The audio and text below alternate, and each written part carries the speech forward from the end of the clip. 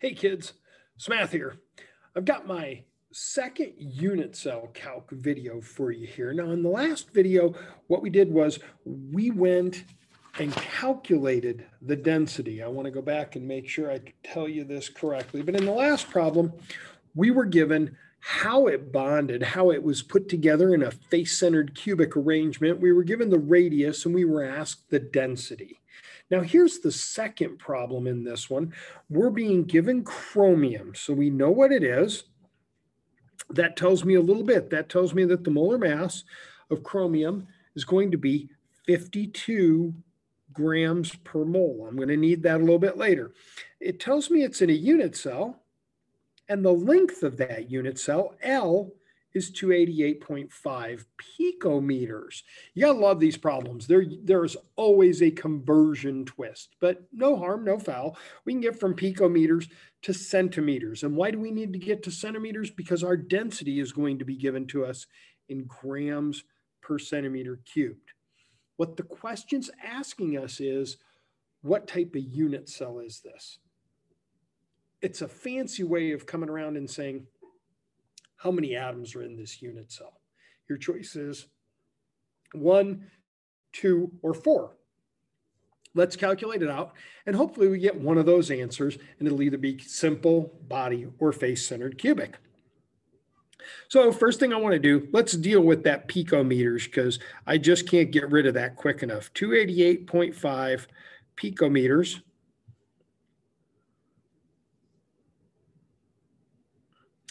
Drag that out. There's 10 to the minus 12th, 10 to the positive 12th picometers in 1 meter, and 1 meter has 100 centimeters. So munch 'em, crunch 'em, I get a length of my unit cell as 2.885 times 10 to the negative 8th centimeters. That's going to be L. But remember, we've got density. So to get rid of this density and get a mass, I've got to get volume from my L. Simple cubic, or not simple cubic, but cubic unit cell.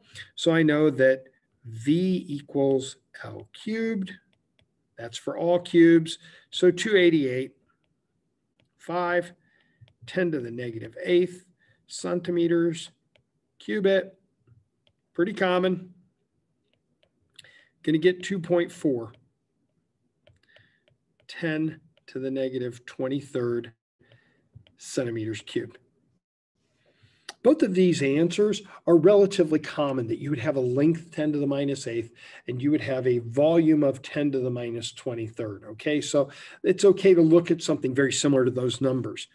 Now, what we can do is use that volume, 2.4, 10 to the negative 23rd.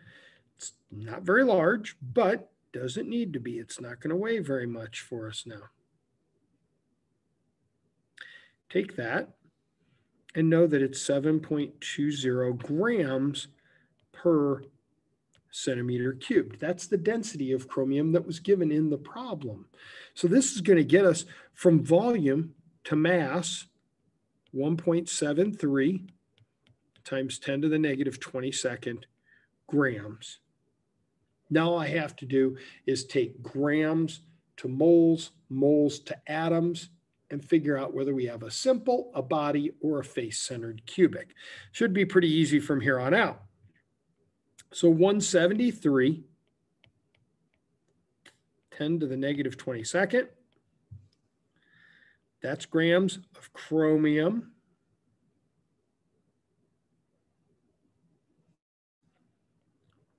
Chromium has a molar mass of 52 grams per mole. And 1 mole, 6.02, 10 to the 23rd, positive 23rd atoms.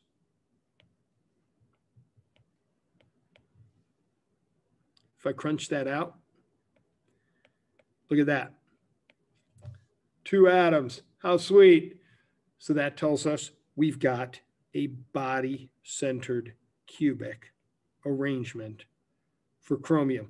There's no way to look at the periodic table and tell this. I wish there was a way we could say, oh, well, it's chromium, it's in this location, so that tells me it's going to be body-centered cubic or face-centered cubic. There's just no way of knowing without doing these types of calculations. But really, all we did, very simple.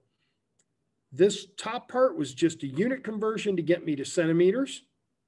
Then length to volume. Volume times density equals mass. Mass to moles. It's not a very complicated problem once you break it down into the simplest of steps.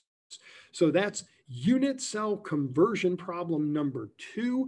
I think between the first problem with nickel and this problem with chromium, you guys should be able to solve quite a few unit cell calcs and be okay with this. And I'm Smath. I hope this video helped you.